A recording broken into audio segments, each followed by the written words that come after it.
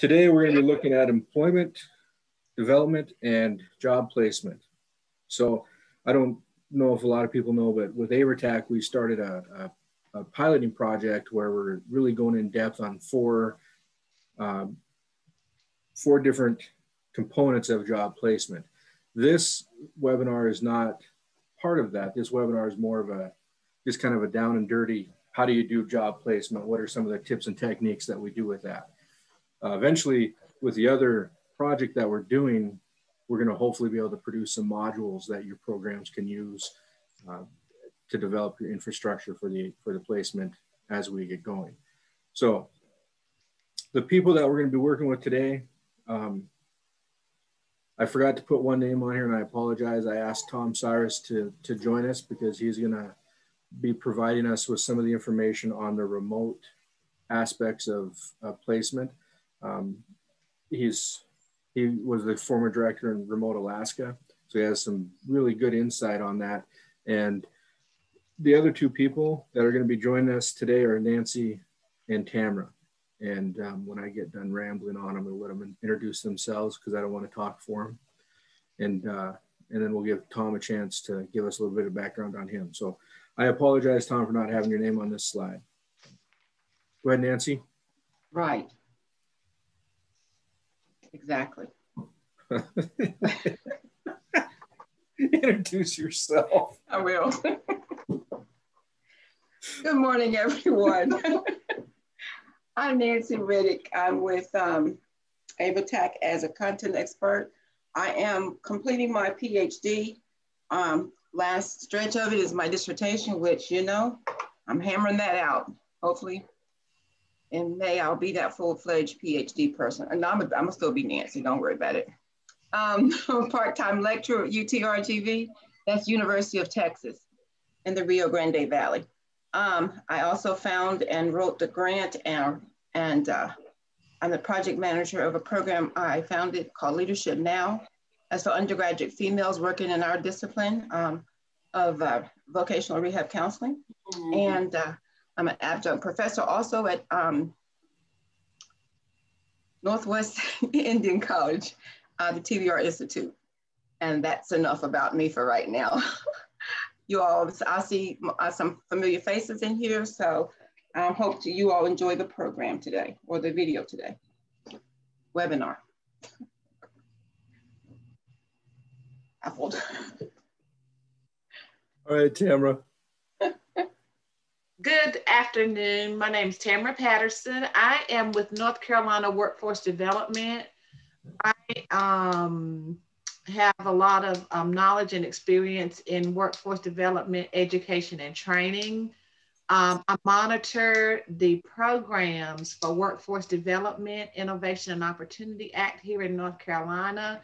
We have 24 workforce development boards, and each board has a contractor. So once they're using our services, we kind of go in and help with guidance and provision for policy and procedures. And so I'm very familiar with the programs and how things work with the Workforce Development and the Workforce Innovation and Opportunity Act programs.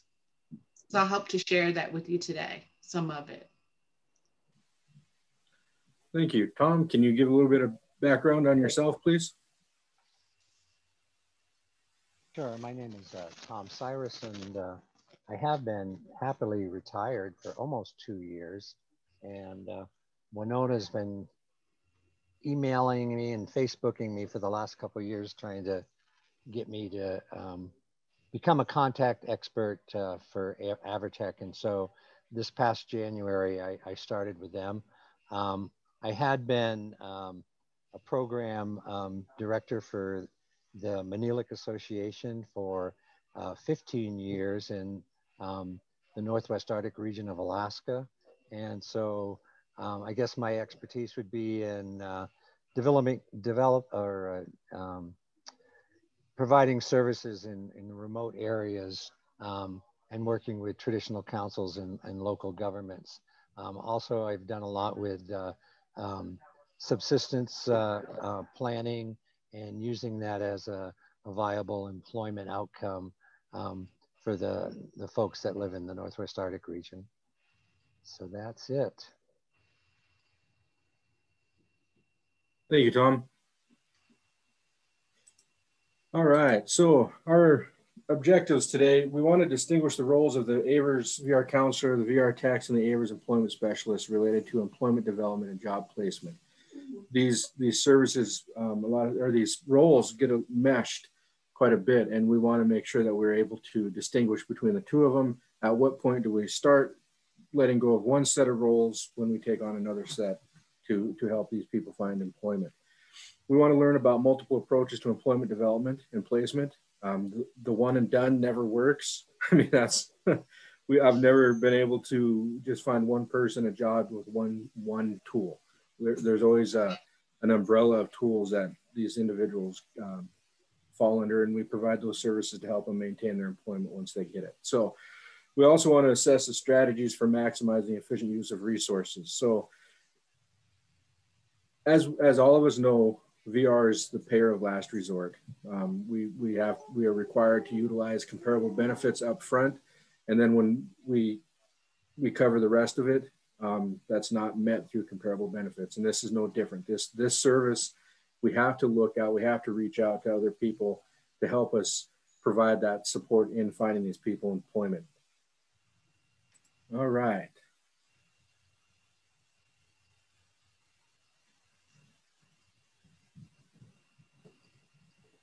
You're on mute, Nancy. Starting it off good. I know, you're on top of the game. I am this morning. Good morning again, everyone. I'm going to talk about some duties and roles of the employment specialist.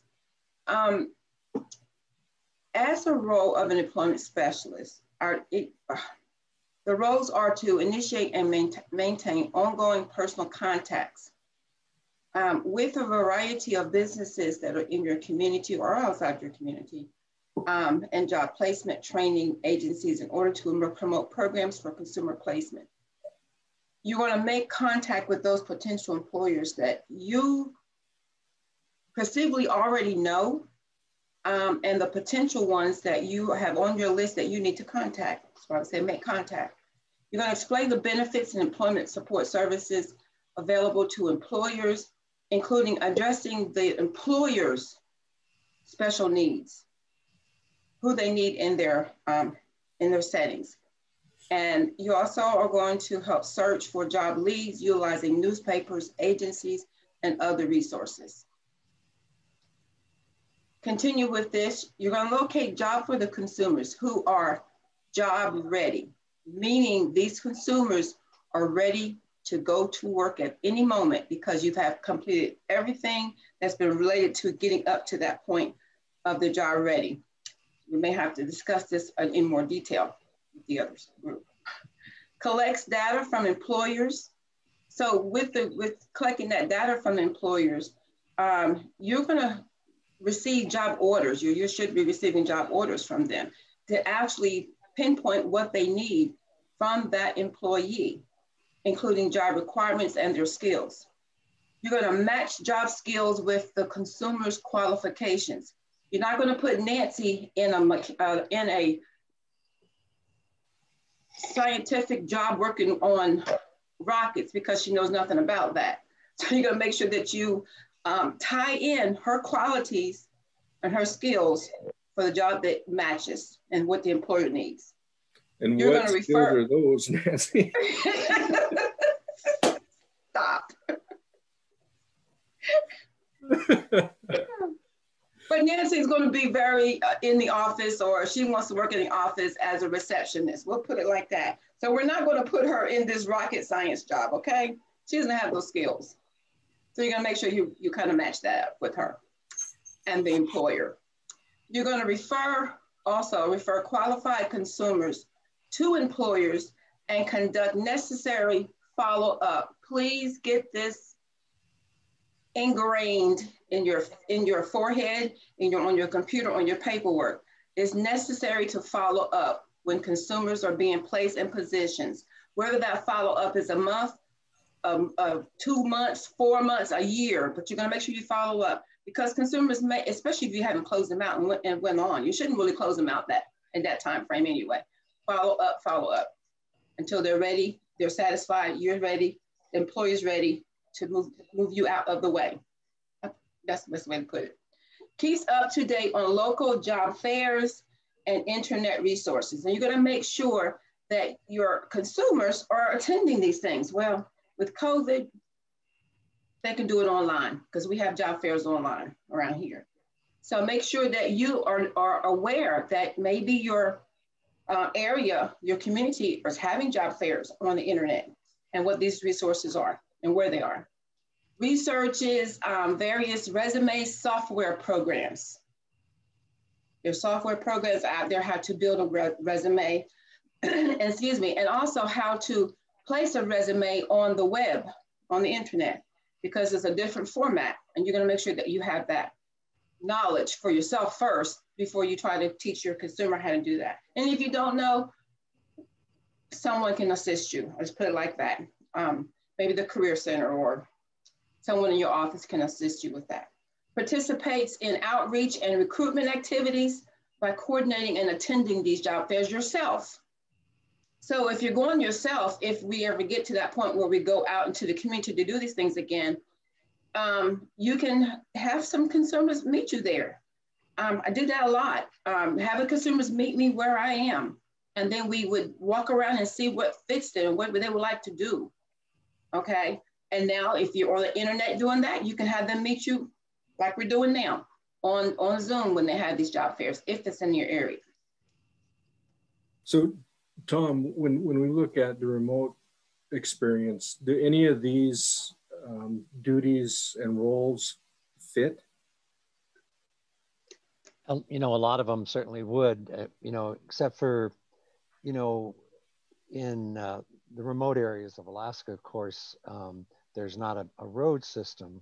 So a lot of the jobs that are available are usually either through the traditional council, city offices, the schools, the clinics. So there's sort of a limited amount of jobs.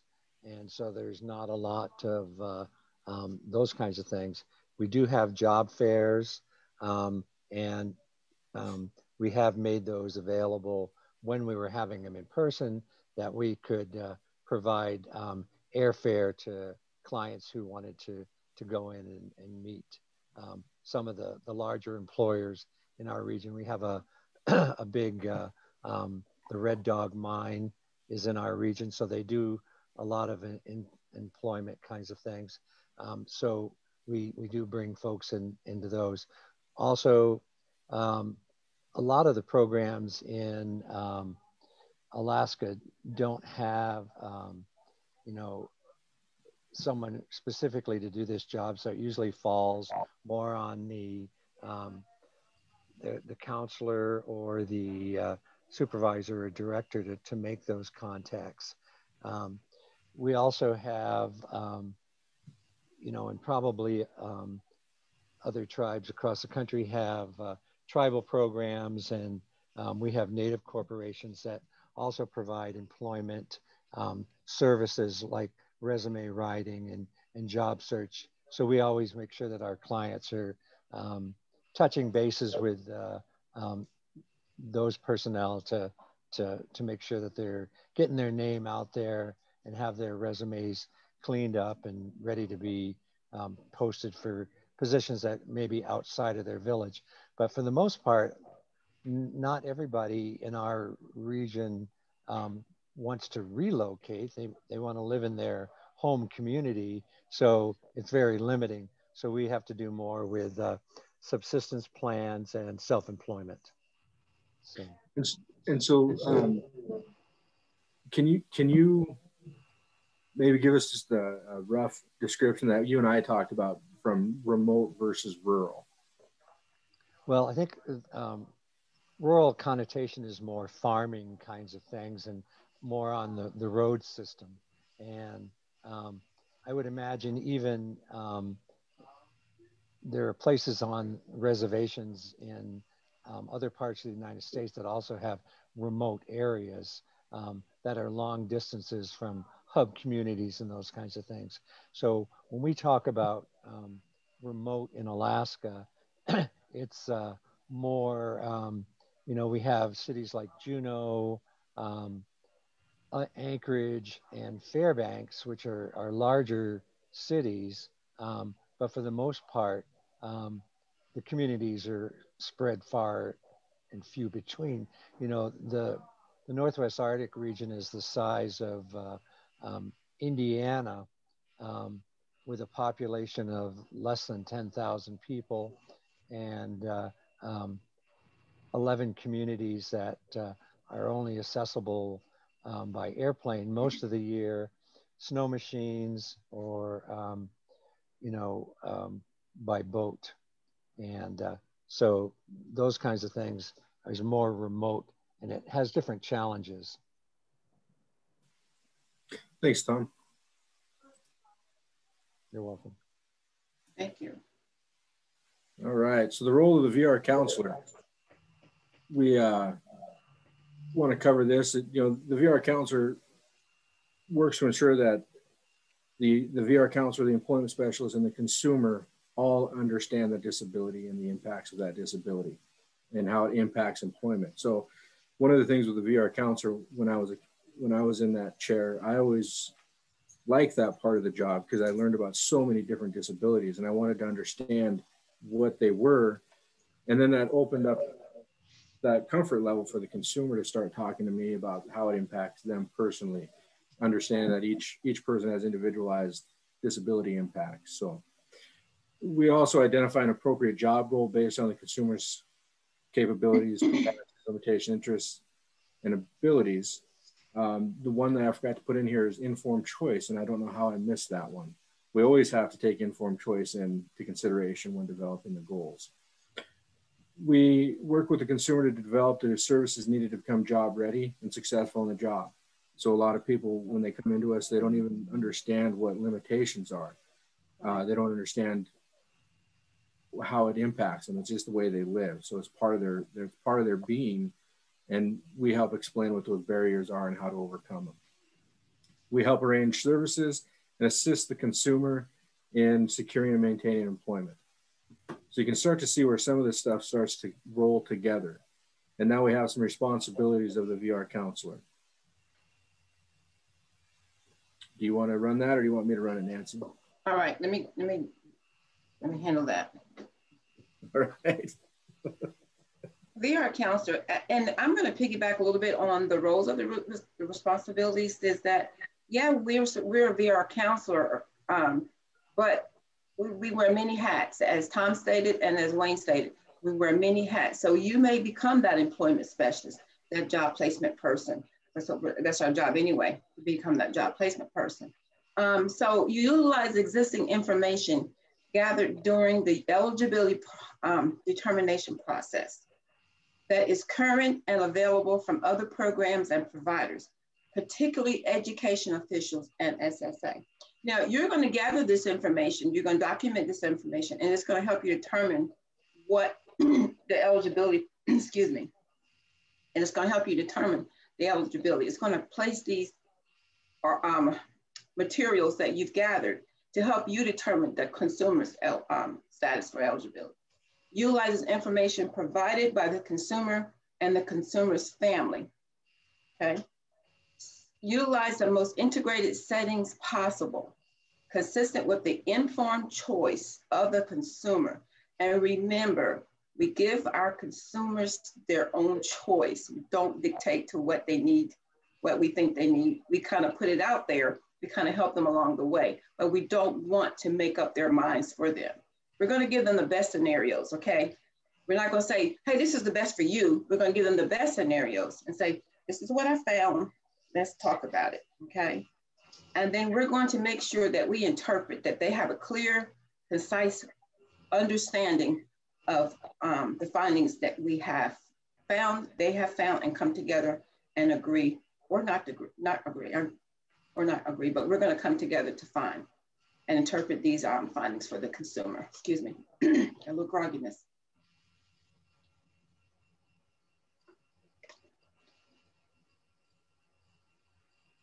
So while Nancy's getting the frog taken care of, there's a couple comments about language in the chat box about how VR language is intimidating also. Yes. And that's part of the other, and we're going to get into that here in a minute. Yep. I speak of this a lot in, well, we'll get to a lot, but I speak a lot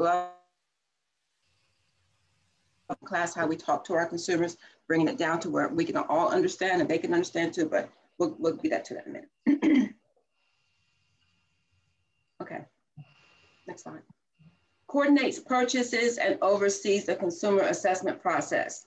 Assessments meaning your psych evaluation if they need one, work evaluation, the WOWI evaluation, career assessment evaluation, all these assessments. Through skilled counseling techniques relays a need for assessment to the consumer and elicits consumer informed choice. We talk about informed choice a lot because that's what we need to talk about a lot. Informed choice of the consumer. The need for the assessments. Explain to the consumer, why are you doing this assessment? Okay, and help them to understand why. Integrates information gathered into a comprehensive rehab program, and also, again, relays information in an understandable way. Again, the language.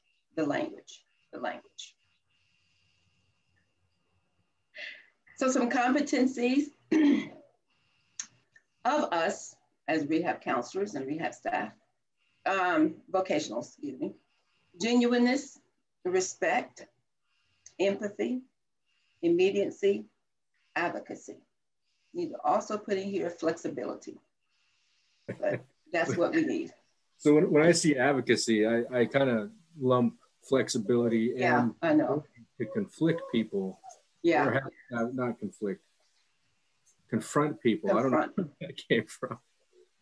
The ability to confront is a huge skill that I think when we hear that word, everybody thinks it's a bad situation, and it's not a bad thing. It's not. It really isn't a bad thing, Wayne, and others, because we have to know how to face those confrontations that are those things that's going to confront. We have to confront. We're confronting now in a positive way. So if there's someone that disagrees with us, we can't stray from that. We can't push that back and say, whatever. We have to walk through the path of understanding, and then help our consumers in a sensitive and in a respectful way. That word right there, that's my word right there, respectful way, to give them to help them to understand the courage, that advocacy. So that's why we're being that flexible, because it's all in there, that flexible selves. Excuse me. That way. Every person in your agency, we're talking about working alliance now. Every person in your agency plays a role in developing an office culture that supports an effective consumer counselor working alliance. There are 3 components that make up the working alliance. The first one are goals. Those are established and agreed upon that address the consumer's motivation in seeking rehabilitation services. You can tell if a consumer comes into your office and their people have told them, go find a job. Are they motivated? Are they doing this because? Are they doing this because they want to? Or are they because they were pushed to do this? So we have to make sure that we establish the goal and agree that they are motivated to complete the rehabilitation services and also to go to work. Tasks are responsible of both the consumer and the counselor. So it's a collaboration. We have to be partners. That's the word I use to my consumers. We're partners in a collaborative manner and carried out to achieve specific goals. Again, consumer choice, consumer ready, consumer motivation. Bonds. Bonds are described as the nature of the relationship and include different levels of trust and attachment between the consumer and the counselor. how you have built that rapport, how you have bonded with that consumer is vitally important. You must build that rapport in order for successful. Now, if you have a client that comes in with all kind of this right here, running and foul language and all that, you can zip that. Respectfully, you can zip that. And it may take you a couple of times. It may take him walking or her walking out the door a couple of times. Or you saying, okay, you know, we need to just table this for another day if you're getting really volatile, or however your office, that's another thing of, let me back up. That's another way of confrontation also, the bond that you build. What did you have to go through to build that bond, okay? Or they come into the office and they're ready to have the pleasantries, but you're not gonna get everybody that's pleasant. I just wanna put that out there. The definition of a working alliance applies to all staff who interact with consumers.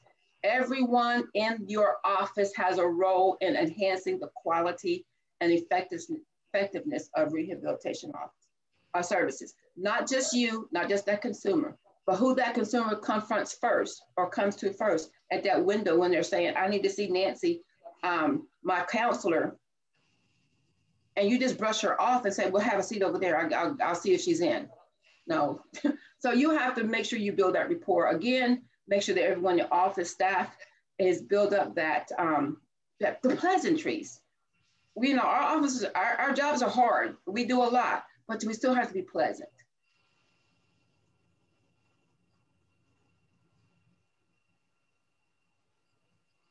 When could support be needed? 24/7. All right.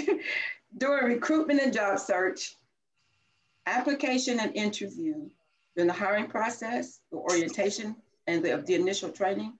Wayne, you want to say something? Oh.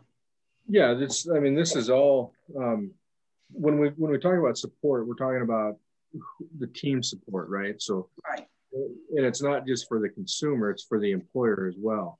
When we're doing recruitment and job searching, we're speaking to the consumer, we're supporting the consumer in their search, but at the same time, as we develop our network, our business networks, we're also supporting the employers in that search. You know, you're reaching out to those people in the network saying, hey, what do you have open? Do you need any people? That type of thing. It's not just one-sided. So during their initial thank you, Wayne, the social inclusion is a biggie. Social inclusion, again, everyone in the environment, everyone in the community, how this person interacts with that other person or the staff people or what's going on, social inclusion. This is when support can be needed. And you may have to model this, no, you may not have to. I'm not gonna say you may have to. You should be modeling social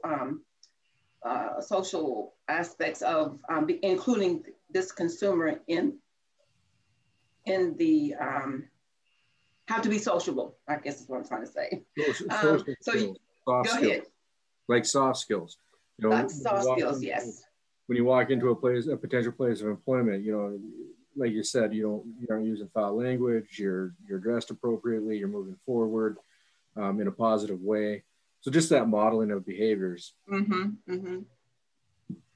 And also during the stabilization period, you know, when the consumer has been established, he's in his job or her job, and they're stabilized now, support still can be needed or should be needed or could be needed. All the above. Just make sure that you have that rapport again, that collaboration, that partnership with that consumer, and they can call and say, you know, Nancy, I know I've been on my job for 6 months, but something's going on. So therefore you're flexible again, and then that person could probably need someone just to talk to or talk with, or they may need to find whatever's on the job's going on, that person can know that they can support, that you will support them, excuse me. Doing their performance appraisals. Wow, that's a big one. You know, they may not understand what's going on. They may need to know what's going on with their performance. They got it on this paper, and they have to have evaluation, and they need you to help them. Whatever it is, you're supporting them. Advancement, they may want to get an advancement in their jobs.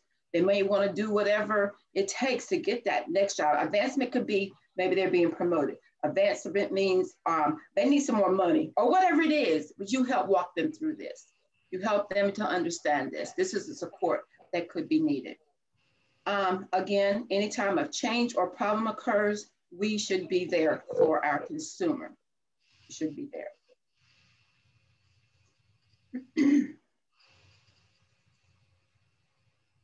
Can I ask a question about the change or problems?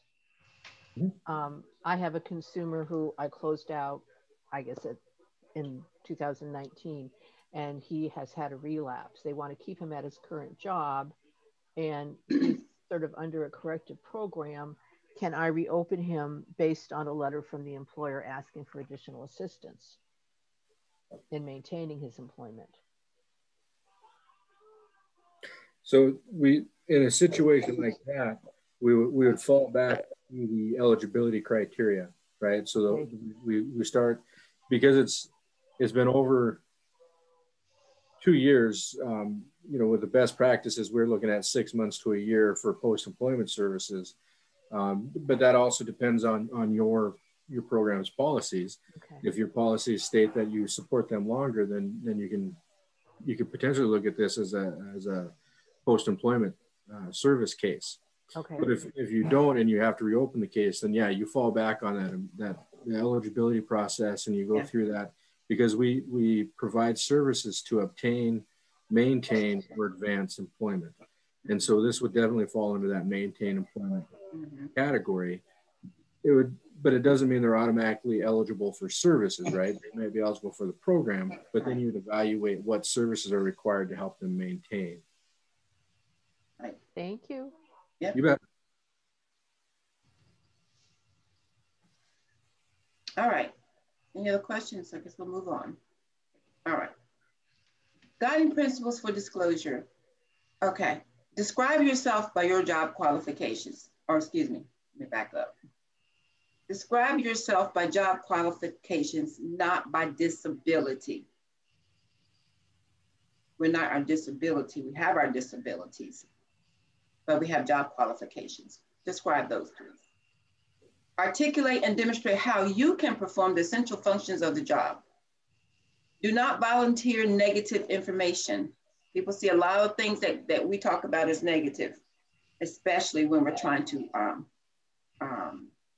obtain employment.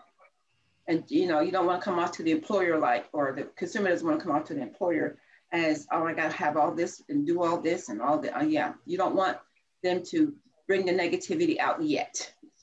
Avoid medical terms or human service jargon, as they can confuse and potentially scare the employer.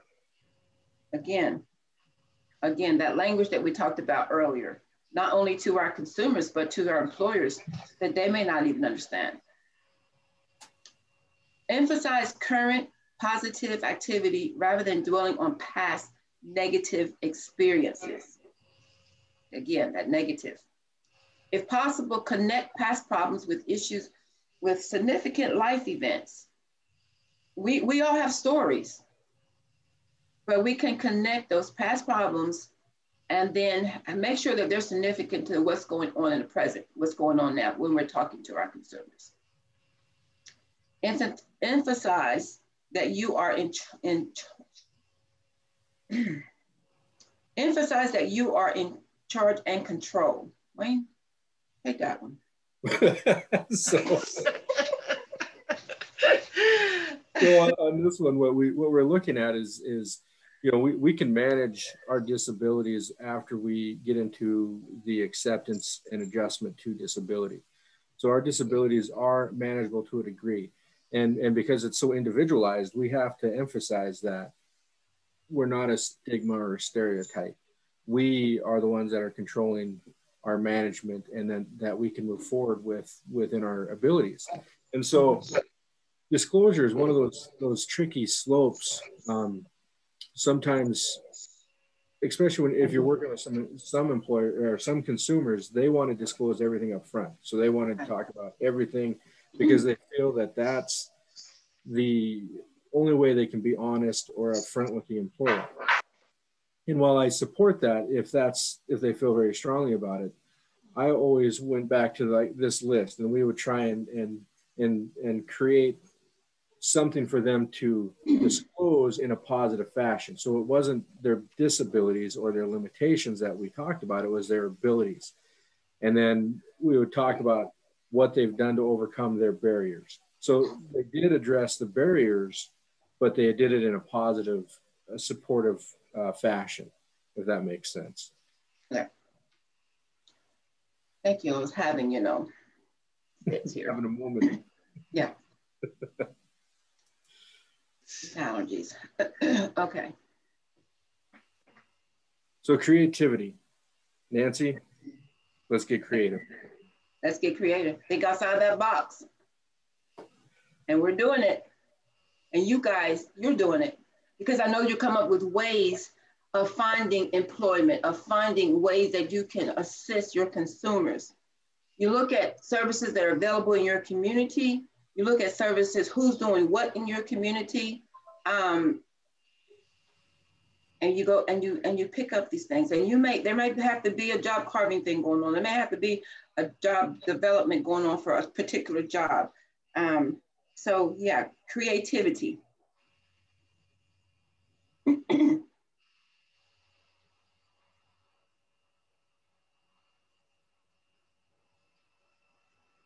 So when we look at gaps in services, so what's there in the community? When we talk about, in this one, when I'm talking about services, I'm talking about for the employer side. What is the employer, where are the gaps in the employer services to the community? That's where I was looking for a lot of jobs, because I could fill those gaps with our people and the skills they have. What services do not exist that the community could use? So again, some of that stuff, like what Tom was talking about earlier with that remote location, creating those jobs, there might be one or two employers. And on the other reservation that I've worked with, there was a couple main employers, and it was usually the tribe or the casino or something like that. And we had to figure out what was needed in the community. And so sometimes the job development went from job development to small business development. And I think, Tom, you mentioned a little bit about the subsistence stuff, and I think that goes along that same path. If you get into a situation and you see a need in the community for services that are not existent, that's an opportunity to develop potential employment. Mm-hmm. We also look at what skills, abilities, capabilities, and desires does the consumer have? And this is part of that informed choice. We can't tell our consumer they're going to go to work here or there. They have to participate in it. They get the right, and they have the right to determine what they want to do. We can't force them into a corner and tell them they're going to do this job or that job. Right. If I can just, sorry. No, I was just going to add, creativity is the key and thinking outside of the box. And so some of these things can be answered in your assessments. You're doing your assessments with your consumer and trying to do that job matching and job skills and those things. That's when you can kind of start thinking ahead of time and thinking outside of the box, because you're gathering information during your whole time that you're assessing your consumer. You're gathering information the whole time that you are connecting employers to employees. And so some of these questions can be answered in the process while you're moving forward with your consumer, because one person cannot do everything, or one agency is not going to be able to provide every service. And so you're going to look in the community, you're going to have to look into the community and say, okay, it looks like this person needs some services for food stamps. And so maybe I can make a referral. So you want to be able to know what services are available in the community, whether it's a food bank or whether it's Department of Social Services. And so when you create, and all of that is going to be important in order to maintain and sustain this employment and this placement. Because if I don't have adequate food supply, I'm probably not going to be able to support myself enough to go to work. The gaps in the services for employers, you know, if you have assessed your employer and you figured out, or the employer have a relationship with the manager at McDonald's, and he says, we have 3 cashier positions open, then you know that's a gap. That is a gap in the employer's services because they need to fill these positions. And so when we start thinking about gaps, you have to have that relationship with that employer so that you know what those gaps are. When you're talking to the consumer, you will know McDonald's is in need of 3 cashiers. For some reason, they can't keep cashiers. And so, you know, maybe there's services that do not exist, like Tom said, you know, where he is a very remote area. So thinking outside of the box, you know, what is it that we need? What is it that we don't have that we could use? If it's somebody that brings in, you know, donates fuel, you know, for the planes to carry people back and forth, you know, that's something that we need. I just use that as an example, but you know, maybe you do need some food pantries. Maybe you do need to contact some churches because the consumer has used all their resources. And so what does not exist that you need? If it's basic computer skills for your consumers, if you keep seeing that over and over and over coming through the door, then you need to create a basic skills class, a basic skills computer class. So just in your process, as you're going along, as the employment specialist, as the VR counselor, as the VR technician, these are things you need to be thinking about doing your assessment, doing your intake, whatever is going on with this consumer, you want to be thinking about this along the way. And again, I just want to emphasize, I didn't mean to take over your slide, but the skills, the abilities, the capabilities and desires that the consumer has means that you can be creative. It allows you that flexibility to be creative because every individual is going to be different and have, maybe there's a different, some may be the same disability, but everybody functions differently. And so once you figure out those desires and those skills, you can do better job matching, and that starts with that job carving and job development. Because when you have a consumer that you know has certain skills and can do certain things, then you know you may be able to change the job description to say, well, like Wayne gave us an example a few weeks ago, you know, with the hotel clerk, maybe I like to do the laundry, but I'm not that good at greeting customers. So you might want to change that job description a little bit, which allows you that creativity based on what you know to serve this consumer. I just wanted to say that. Thank you. Thank you, Tamara. So person-centered planning. This is the platform that I always used when I was working as a job coach or an employment specialist, and approaching the services to the consumer, helping them develop their plan or their steps in finding employment. And some of the key elements that I like about person-centered planning is that you're helping a person identify needs, interests, choices, desires, and dreams. And so I always did the lion tamer and the leaf collector exercise. So what was your lion tamer job? What is your dream job? And then what's the leaf raker job? I mean, what's the least likely thing that you'd want to do? Identifying employment options that fit well with the job seeker's personal vision. So this is where we're getting really heavy into that informed choice. So we're not just telling the individual that they can go find a job or they need to find this job. We're asking them to take their personal vision of what they can do with their abilities, and in addressing their limitations, what can they do in the employment field? Guiding and supporting the individual. You know, we're not the expert in this situation. For me, the individual, the consumer, is the expert in their abilities and their limitations. So I always ask them to bring that to the table. You know, where do you see yourself fitting in here, and how do you see us getting there? Engaging family, friends, and community resources. This is huge. So especially in our communities and our culture, if you cut out grandma or uncle or auntie, you might be shooting yourself in the foot. You're not going to get anywhere if you don't get the family involved and have them supporting what you're doing. And then multicultural issues. If I grew up in a border town, so there was always that stigma that followed me into the white community. And then when I'd go back to the res, I was a wannabe white kid coming to the reservation because I was going to school in the white community. So it was that multicultural component is very real still, and it's really felt in the employment setting. So this is kind of what we wanted to get to, is some of the job search strategies. Up at this point, does anybody have any questions or comments?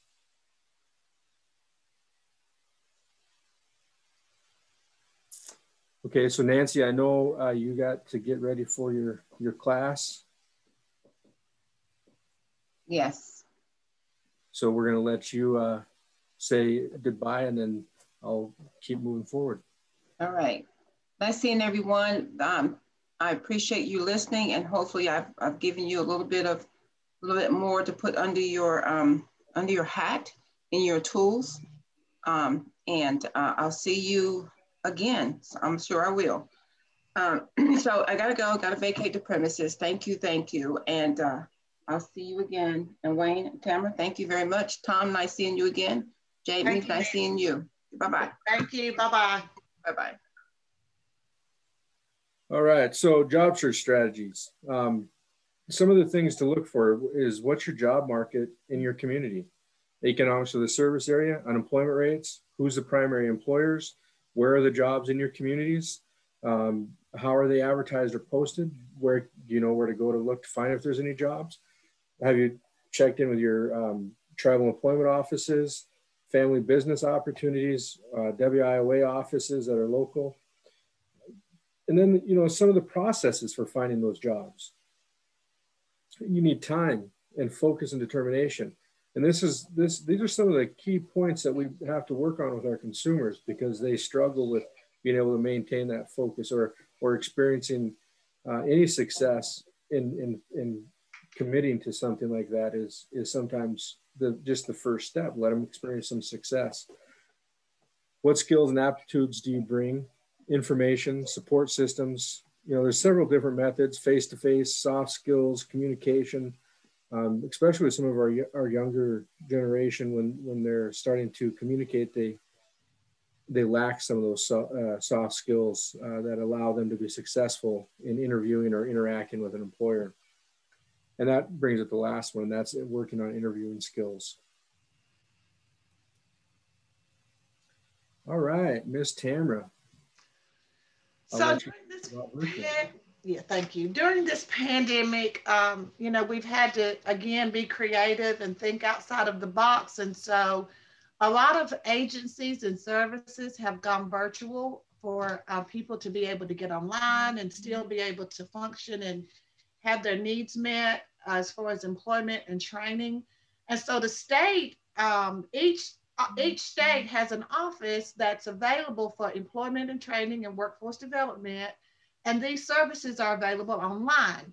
So a lot of times the state office is going to be a career center that can help with job search strategies, and it's free of charge. And so I just want to talk a little bit about some of the tools that you can use that are online, that does not require you to have to go into a career center or an office. So those are some tools such as basic computer skills and referrals. You can go online. There are tools in the tool that the career centers usually have what they call a toolbox. And so if your computer skills are not that great and you need help or you need assistance in learning how to operate the system, how to go in and how to get out, how to apply for a job online, that career center is going to have that information. It may be a tutorial, it may be a webinar, You may be able to call and talk to someone and get a referral if they don't offer it at that center or can't tell you, but most of the time they're going to be able to tell you how to get that service. Again, these are online services. You also have the options for career assessments and guidance. There's a tool, of course, you already know that there are tools there's different tools that can be used, and we're going to talk about that in just a few, that can be used for assessments that are online. But there's also in your career center, career assessments that are online that will walk this person through a series of career questions. What do you like most and what do you like least? And then it generates a computer printout that will tell you where your strengths and weaknesses are, the jobs that you would be good at.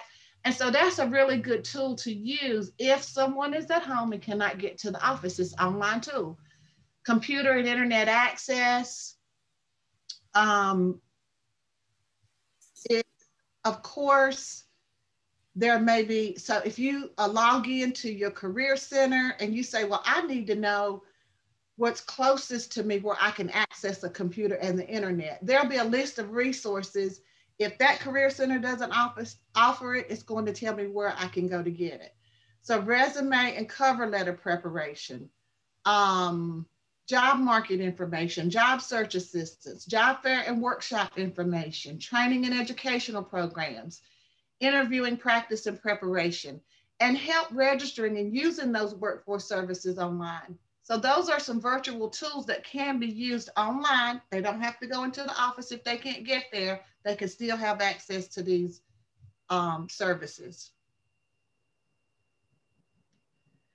This is one of the virtual tools in addition to what I just told you, and I have included a website page that you can see. So if you have a consumer and maybe you don't have enough of an assessment and you want more, this one, My Next Move, it's discover your ideal career path. Sometimes we think we know what we want, or we may not be in the right, we may not know how to match our skills to the job that we want. We need an additional assessment. So My Next Move helps you discover that career path and helps you know what you need in order to match your skills to that career path. So for this one, the question is, what do you want to do for a living? Search careers with keywords, browse careers by industry. Tell us what you would like to do. This is a good resource. If you're at home, you can't get to the office, you can go here, do assessments, find out what it's going to take for me to have that career. How do I become a CNA, a certified nursing assistant? And it's going to give you all that information that you need for that career. The next tool is My Skills, My Future. Again, identify occupations that best align with the skills and knowledge that you already have. This is a resource, and this is the website page, My Skills, My Future. You go in, you tell us a job that you've had. We'll find careers with similar skills. Pick a career and explore. So there's a plethora of information in these virtual tools that can be used if a person cannot get to your office. I want to just say, in addition to all of that, there are accommodations across the state for people who have disabilities. If you have a visual impairment and you need something for this computer screen to be able to help you with being able to see what you need to see on the screen, there are tools in the Career Center that can change that screen so that that will help you see it better. Same thing with hearing impairment. You can, there are tools that the Career Center will accommodate you with for hearing impaired, wheelchair accessibility. So there are different accommodations that the Career Center will have so that you can use these services online or in the office.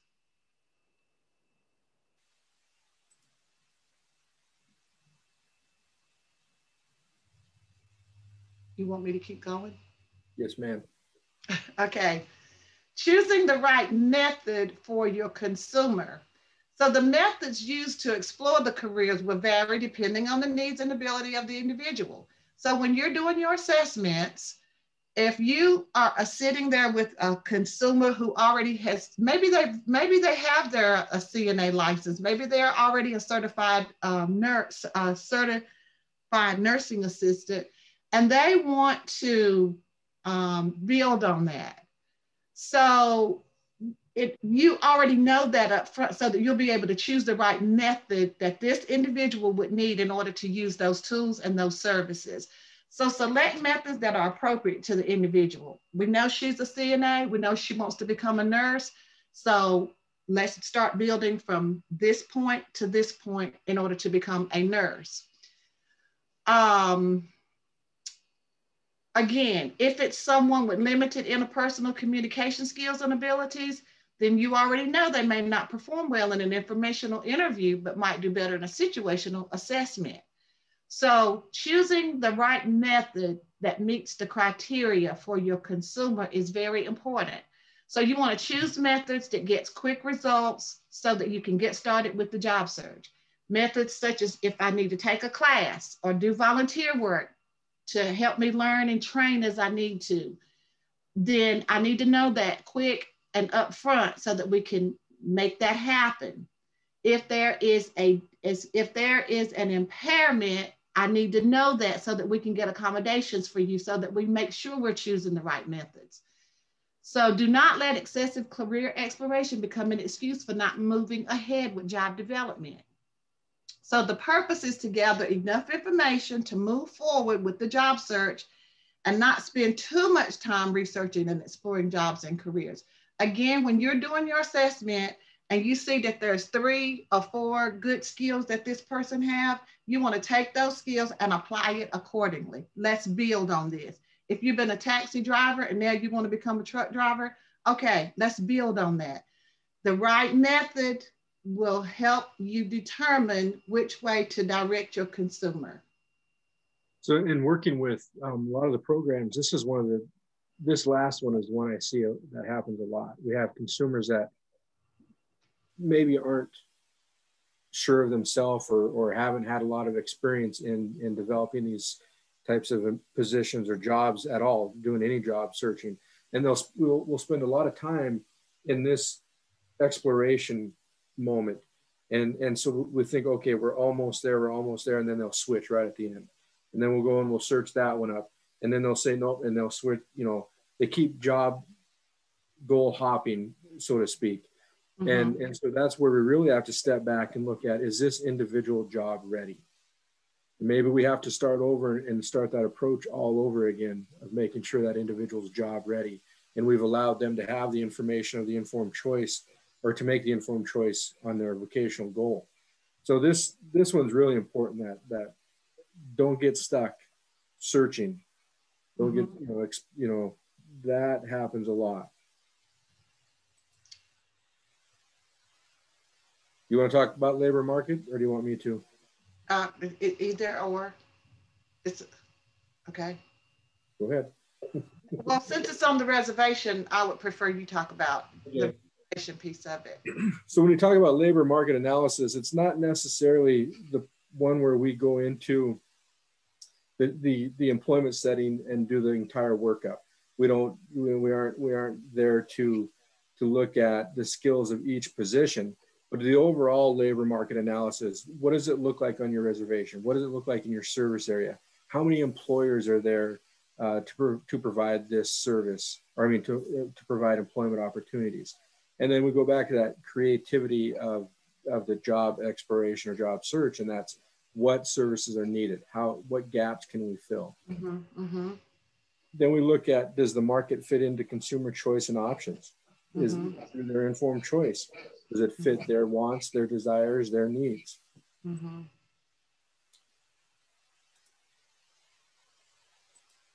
How is the IPE shaped to take the labor market into consideration? So when we start developing the individualized plan for employment, we have one of the criteria is making sure that the vocational goal is appropriate and obtainable in that service area. And so we want to build off of that when we start the job searching. So we go back to the IPE, look at the work that's been done. If you're a VR counselor and you're referring the case to an employment specialist, you want to ensure that that information is passed on. How is the IPE connected to that labor market? Mm-hmm. Okay, so career exploration. There's several different types of career exploration, but the general principle of career exploration is if somebody has a disability or little or no work experience or is considering a career change, there are several ways to explore new career paths. We can do research in companies, we can learn, and learning about careers in the area, attend informational interviews to meet people. This one, I don't use a whole lot because a lot of my consumers found it really confusing. And so when we try and support that, it created a kind of a little hiccup in the flow. So, but there is that opportunity for people to go out and talk to employers. Job shadowing, scheduling a job tryout, that's the work experience or trial work experience. Maybe considering an internship or volunteering to gain more experience. I've had a lot of youth transitioning out of high school into the workforce that we did a lot of that volunteering to gain that work experience in the last couple semesters of high school. Exploring these new careers can help a person develop a network and gather job leads. So as they're doing this career exploration, make sure that you're asking them to document who they're reaching out to, who the contacts are. Because when we get to the development part, then we can go back to those people and say, I don't know if you remember this person, but they called and chatted with you, you gave them some information. So we've kind of started to develop this business network for the consumer. So in these types of career exploration, some of the things I talked about, these just break it down more in depth. I'm not going to read it verbatim because you guys will get a copy of this PowerPoint, but I'm going to give you just the highlights of it. Informational interviewing, it's not a job interview. You're going in and you're asking an employer questions. You're asking about what they do there, what the job positions have. You get a description of what's required for the position. Community exploration. Again, this is, you go out into the community and you just, maybe you drive around with them or they drive around and they just look at the businesses that are there and they make a list of businesses and then they find out what that business is doing. And if it piques their interest, that's another option for them to go. Then they can do an informational interview if they so choose. Jamie, you just put in the chat box that you can also conduct an informational interview with the person who does the job you're interested in doing. Ask some questions, salary range. Yeah. So if the consumer comes in and they have a specific job in mind, you can have them reach out to people in that same job and ask those questions. I did that a lot with youth. They would come in and want to be, mechanic. So, okay, go talk to the local mechanic, see what they do in a day, that type of thing. Job shadowing. This one gets tricky because a lot of employers are really nervous about letting somebody that's not employed, therefore not insured or covered by their insurance, to come in and work with people. There's ways around it. So it's a good way for them to learn the tasks and the duties associated with that job. Job tours, again, they're similar to informational interviewing, but they just kind of go through the work setting. They get to see people actually doing the job and they get to see a little bit of their work environment. Company research, again, find an employer, find out what they do, what they make, where they come from, what the environment's like. Labor market research, we just talked about that. Researching local businesses and community and economy to get a handle on the available jobs, looking at growth, what industries are there, what's coming in, what needs to come in, that type of thing. And Tamara, I'm going to let you talk about one-stop centers. Okay. I also want to add to what Wayne said a minute ago. since the COVID-19 has changed our systems and we're doing a lot of things virtual, there are also those online tools that instead of job shadowing, if you want to go to one of the career sites, and it may be, I think ONET will allow you to click on a career choice and it will actually show a short video of following a CNA or following a CDL driver or following, you know, someone that your consumer may be interested in. So that's just another tool. The one-stop career centers are great. They are publicly funded facilities. They are located in each state. I think I said that before. Every state has a career center. Again, understanding the locations and where your center is may be what's important to your tribal nation. Taking a class, don't forget, if you have assessed your consumer and they don't have the skills that they need to do whatever it is that they're interested in, you can always send them to training. That's one of the things that the Workforce Innovation and Opportunity Act does, is assist financially with paying for that training. And also they can support you in matching that consumer with the job after they have trained. So always remember, taking a class is a good thing. CDL license is a very short time period for a person so let's just say they lost their job, they're coming to see you, they do have a disability, but it doesn't limit them from driving, and they need a job and they need it now. If they have the skills, the interest, and the ability to go through that truck driving class for 2 weeks or 3 weeks, Workforce Innovation and Opportunity Act will provide the funding, then get them that training. That's a quick training, that's a job, and it is a as far as the labor market is concerned, it's one of the top jobs on the list of the future jobs. A situational assessment involves trying out a job in the community for a few hours to a few days. Again, that's sort of like volunteering. And it's just to see if do I really want to do this? You know, you might say you want to be a CNA, but, you know, it requires more than you may think. So going to just visit the facility, you know, may be an assessment that you can use to determine whether this person wants to go further with that career.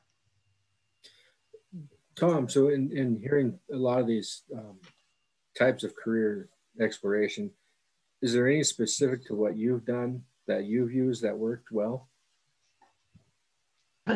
Well, you know, using the situational assessments, of course, is always a good tool. Looking at also the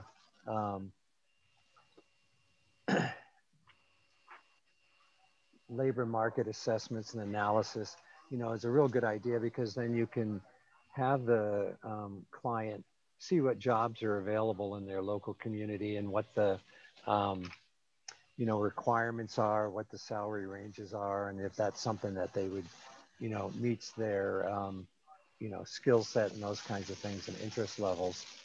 You know, we certainly use those kinds of things. We also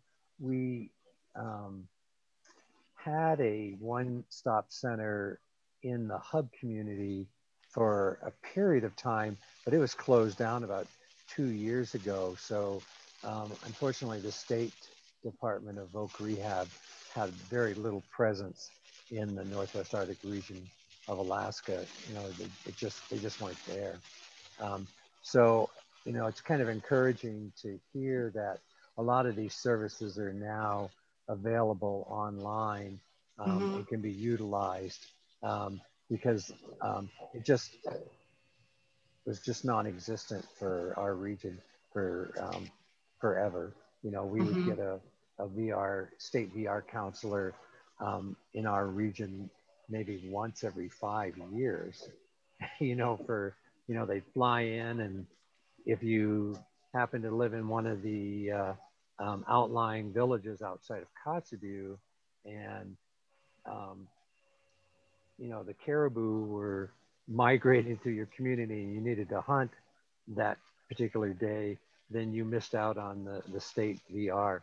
And they never came out to the villages and didn't provide funding to come in.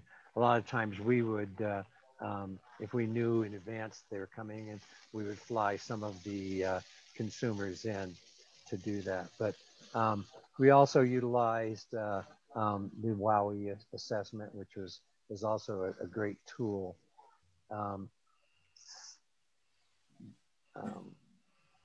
So I guess that's about it. Thanks, Tom. Yeah. It's always. I'm sorry, I have a question for Tom. Do you think the assessments that you're using gives you the information that you need to make decisions or to help the consumer make decisions? Well, you know, given the limited amount of jobs that we have in our community, there's also very few open jobs in the community. So, you know, that's also has to be taken into consideration. So that's why the labor market analysis is good. It's also good to look at the different kinds of gaps in services in the community, and looking for, especially if you're looking for someone who's working on a subsistence IPE, and you're looking at how to make that sustainable. If your particular client is gathering wood to make a drying rack, they also might be able to get additional wood to for drying racks, sort of a kit kind of thing that they can sell to other people in the community. If the as part of their IPE, you're looking at buying some tools for, like, after they're harvesting meat, if they need a bandsaw to cut meat, is there some way that they can provide that additional service for other people in their community to cut meat for them? If they're building a drying shed, can they rent part of that space out for other people to dry their fish and dry their meat? So we look at those kinds of things to look at sustainability. If they're building a smoker, you know, when they're done smoking their fish or their meat, they can also provide that service to other people in the community who might not have that skill or the space to do it, or if they're elders or something like that. So that's how we look at those kinds of things. All right. So we're done. 15 minutes. So we're getting a lot of good information. I see there's a lot of stuff happening in the chat box too. There's a lot of links being put up there for people to look at. Great.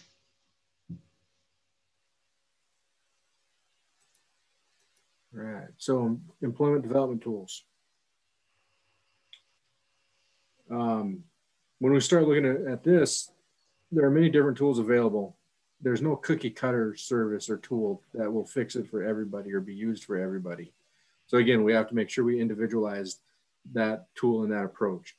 Some of the ones that we see on that is utilized a lot are like transferable work skills list. What does that person bring in? How does that what does that person present with? And then how can we use those skills in a new employment setting that allows them to manage their disability needs? Exactly. The interest inventory, again, that's another informed choice thing. It gives us an idea of what they're interested in. And the one I like, because it challenges a lot of people, especially at the beginning stages of their acceptance to disability or adjustment to their disability, is their abilities list. When we start listing all the positive stuff, there's a lot of people out there that don't look at their disability in that fashion. They only focus on what they can't do or what they're struggling with. And that is the next list, right? The limitation needs. What do you need? What needs are there that limit your ability to obtain or maintain your employment or advance in that? And then you've heard me talk about the dream job versus nightmare job already. And you want to add anything to that, Tamara? No, that was well said. So a couple of the resources that we have that we use online a lot is the the JAN, or Job Accommodations Network. JAN is I really enjoy JAN because it gives you an idea of accommodations, but it also has a really good list of what areas are impacted by certain disabilities. ONET, we've talked a lot about ONET online and what is described there. But another one that we use is Workforce Innovation Technical Assistance Center, WINTAC.org. There's a great set of tools there. And while WINTAC isn't being continued at this point, it's still available for resources and use at this current time.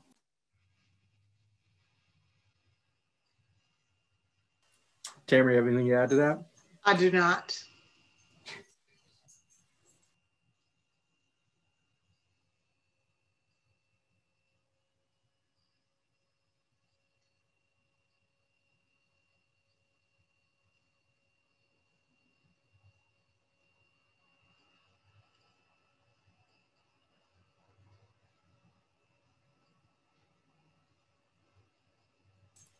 Sorry about that. Gaps can be gaps in work history. This is a significant issue, especially when we have people with disabilities, or I see this a lot with individuals who have some criminal background. Maybe they get put in prison for a while, or something happens. We see those gaps. So how do we address that? Well, we can change the resume style. We go from chronological to experience-based, so that we can take some of those time gaps out of there and base it on the experience that they bring to it. Explaining the gap in a resume or cover letter, stay-at-home mom, primary caregiver for a family member, whatever that happens. And then another thing you can do is utilize the experiences of the gap for employment experiences. Now this one is a unique one, and it's actually from a previous case that I helped this individual on. And the individual presented, she'd been incarcerated for a long time. She'd been a drug runner since she was 14 years old. And so as we started talking about some of the skills that she presented with the drug running, weights and measurements, incredible people skills. She had managed people's emotional situations. She was, always in a high stress situation, chaos, because people were trying to steal her drugs when she was dropping off to her customers. So she learned how to manage these people really well. And in looking at the skill set that she presented with this, we were able to develop the resume and turn it into a positive approach. We got her employed at a tortilla factory, and she was a quality specialist person, or quality control person. She could look at a stack of tortillas and tell you just by looking at them if there was 2 or 3 tortillas off on the count. It was really incredible to watch her work. And that's just a brief example of how you can utilize some of those experiences and unconditional, or not unconditional, I don't know, I just lost the word. Those non-traditional. Yeah, thank you. Traditional. Non-traditional skill sets in finding people employment. Okay. So do you want to take this one, Tamara? Yes, this is just, as an employment specialist, you just want to have different ideas or ways of contacting employers. You can send a letter of inquiry with the resume, make a phone call as an advocate for your consumer. A lot of employers don't like walk-ins, but some do. And just make sure you follow up. And if you want to discuss what methods some people use, Wayne, that's up to you. What methods some people are using, or if you want to put it in the chat box, what methods are you using now for your area to reach out to employers to let them know that you're interested, or you have a consumer that's interested? How do you communicate with your employers now? Yeah, so yeah, put it, if people want to unmute the Zoom and tell us, that's great, or you can put it in the chat box, whatever you want to do. Mm-hmm.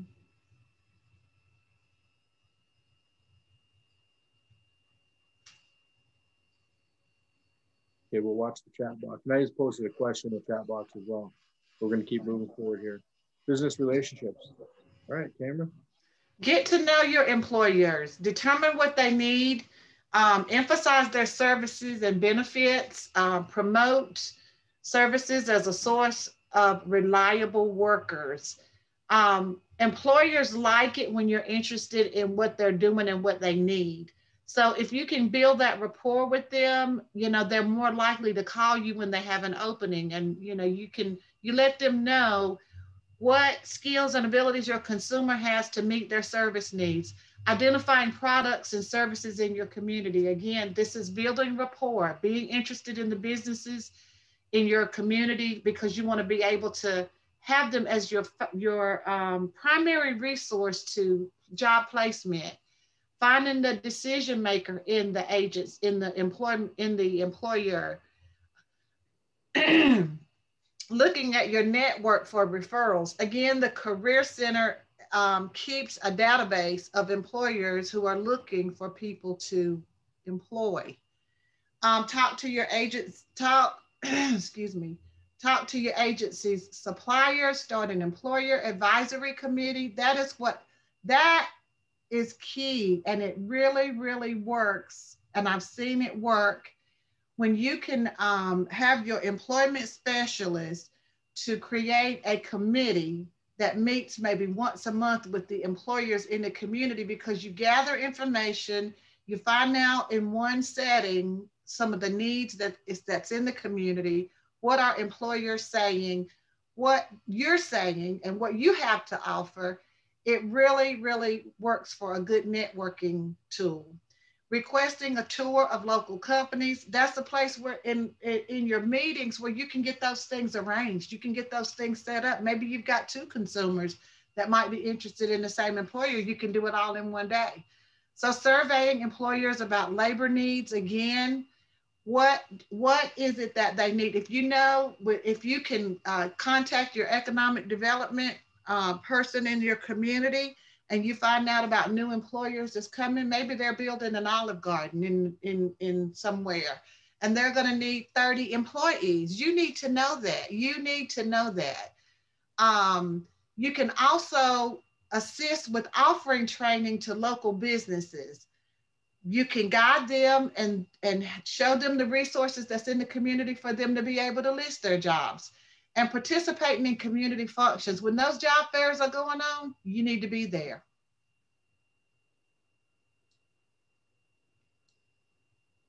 All right, so some supporting information for employers. You know, the participation with AIVRS programs, they can help employers to serve more customers or improve their services, increase efficient use of resources of their time and staff. So this really gets more into some of the job carving components. You know, you present some of these ideas, and it helps the employer understand they can save money, maybe increase their earnings, improve workflow, so you get some productivity that increases. You can limit some of the employees that are getting bogged down with important yet non-essential tasks. So if you have somebody that's doing a specific job task, but they have to take care of 5 other steps in order to complete the day, if you can bring in somebody to complete those 5 steps and have that one person just focus on their job task, you can improve that person's productivity. Relieve core staff who struggle to manage their workloads. Again, we all know that people are getting overwhelmed and overloaded in the current work situations. It increases customer satisfaction, which then in turn increases income. You can get more flexibility in the workplace through carving some of these positions and supporting, and then the seasonal fluctuation. So if you've got seasonal type work, developing these relationships can help those employers manage that fluctuation a lot easier. And as we get going into working with job development and placement, there's just some general questions. Now, what should a consumer know? Well, they need to know themselves, their interests, strengths, areas for improvement, what type of job relates to their interests. If there's no available jobs in the area, who to ask for help, where jobs are listed. You know, again, where are they advertised? Are they put up at the post office? Are they put up at the local gas station? Do you have a local paper? Where do you identify your employers? Where can you find this information? Where do you go? Those are just some things that you can answer. And then questions to ask employers: are credentials required for this position or in this field? What is a typical entry-level salary or wage? And is there upward mobility? These are just some general questions that you can utilize when you start engaging in that placement process. So the conclusion: employment opportunities in rural remote areas such as reservations depend highly on collaboration between the counselor, the consumer, and the community. We have to work as a team. And, you know, as Tamara mentioned earlier, there's when I was a state VR counselor, we had a group of people, and we didn't call them an advisory committee, but we'd have a group of employers come in and we'd just have a round table, and they would have discussions about who was hiring, what was becoming available. And as a VR counselor and as an employment specialist, it was important for me to sit at that table and hear those connections. Employment depends on the creativity of the consumer, counselor, and community. So again, the creativity, thinking out of the box, what needs need to be met, what services aren't available that we need to have in our communities. Self-employment subsistence should be more carefully considered as a VR employment outcome. A lot of times we get stuck where we don't like to talk about self-employment or subsistence living in some cases, because maybe we don't understand it, maybe we don't fully grasp the impact or know how to develop it in our communities, but it's something that we need to look at. Use several different methods. There's not a one right way. It takes several different approaches to make it successful. Face-to-face when we can. I mean, that's still one of the #1 ways of getting people jobs. However, in these times now, maybe Zoom is your face-to-face or some other virtual platform. Work on interviewing techniques. So many times we forget about soft skills, and that's very important. When we're sitting with an employer, we want to present the best that we can. If you get no job offer, be willing to take a temporary position. So sometimes that's the opening door, that part-time position. Remember, as long as it's a permanent position, that's what we can count as successful employment. Permanent part-time position, permanent seasonal position, permanent full-time position. Those are all acceptable, successful outcomes. All right, and we're 1 minute over, so I'll talk really fast. We got the next talking circle is on March 17th. It's going to be over the mental health series, and then this PowerPoint or this webinar. Then the next webinar is going to be on assistive technology, and that'll be March 31st. So please join us.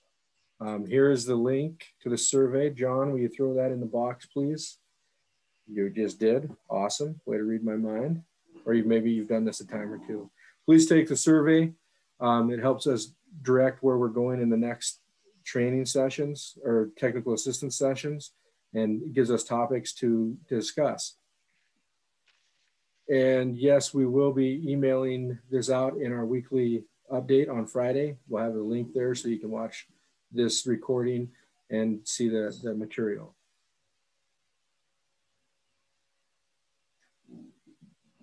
Any questions, comments, concerns?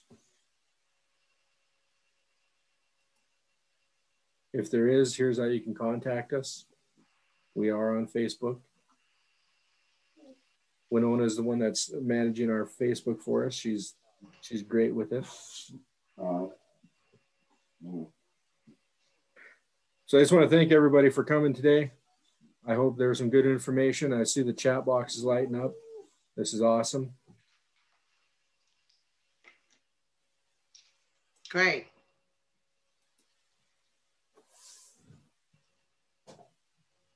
Thank you, Tom, for your support, and Tamara.